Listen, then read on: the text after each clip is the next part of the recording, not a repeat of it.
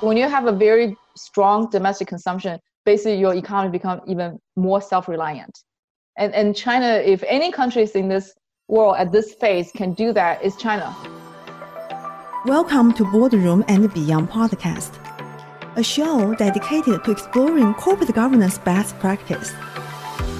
This podcast is a learning journey taking us to different parts of the world to discover profound and eye-opening differences in corporate governance, understand those differences, and learn how to unlock the mystery of doing business whenever we go. I'm your host, Lyndsey. I hope you will enjoy the journey with me. Welcome back, everyone. This is the second part of China corporate governance discussion with Vivian Lin, a partner and portfolio manager of Chicago-based investment banking and asset management firm William Blair. In the first part of the conversation, Vivian talked about corporate governance of China state-owned entities and her experience investing in Chinese companies. In this episode, Vivian will share with us her opinion regarding Ant Group IPO incident and China regulation reform trend.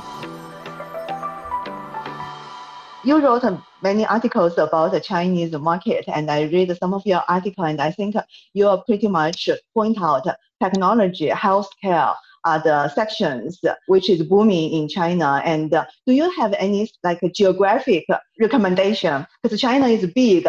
Where is the area where have better entities than other areas? Do you have any geographic preference? Got it.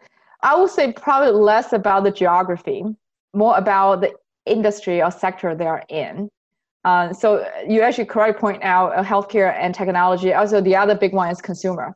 So consumer, healthcare, technology are three major investment themes that we continue to like and invest in China and also China-Asia market.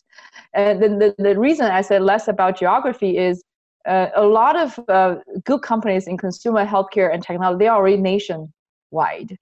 And you're right, they tend to start from the more affluent part of China, which is the coastal provinces. And then there are a lot of the e-commerce spaces start from Hangzhou area, right? And then so Zhejiang, Shanghai, and then Jiangsu is one area has a lot of great companies. And then you also have Shenzhen, Guangdong, Fujian, also another great companies. And then you have some around Beijing is another. So basically around the four tier one cities, right? Beijing, Shanghai, Shenzhen, Guangzhou, around them tend to have more good companies. At least the headquarters are around there. But if you think about the business, most of them already more nationwide, especially a lot of growth on the coastal areas, depends on the category industry we're talking about, it could be already more kind of peaked or plateaued. And so most growth, actually, I would argue that now coming from other provinces, which is lacking before, but have potential more catching up, more growth opportunities.